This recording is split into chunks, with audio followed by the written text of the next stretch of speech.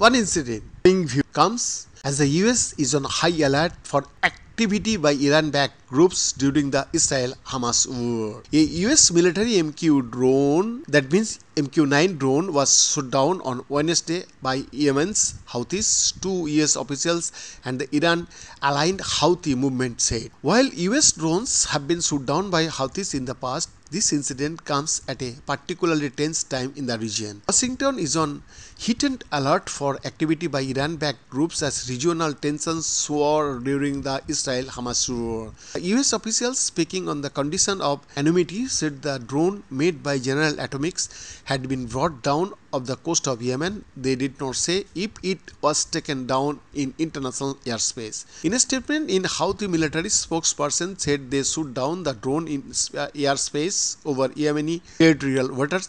In 2019, US drones were brought down on two separate occasions by the group in Yemen. The Pentagon has surged thousands of troops to the region to try and contain the conflict, including two aircraft carriers. Some of those troops have been in the Red Sea aboard military vessels. Last month, a US Navy warship intercepted 4 cruise missiles and more than a dozen drones launched by the Houthis from Yemen headed towards Israel.